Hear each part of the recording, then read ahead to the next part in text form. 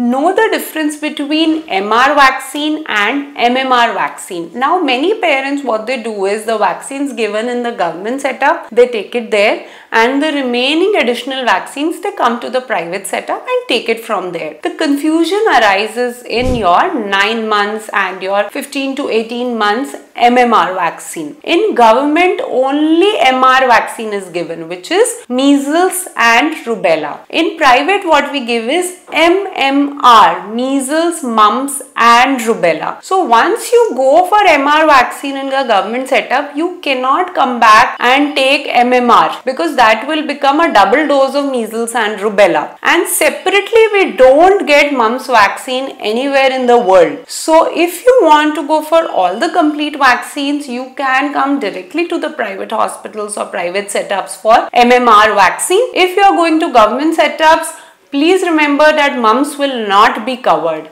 Mumps is a disease of the salivary glands which can cause swelling at sides of the child's neck, which is painful. So take that informed decision, MR or MMR.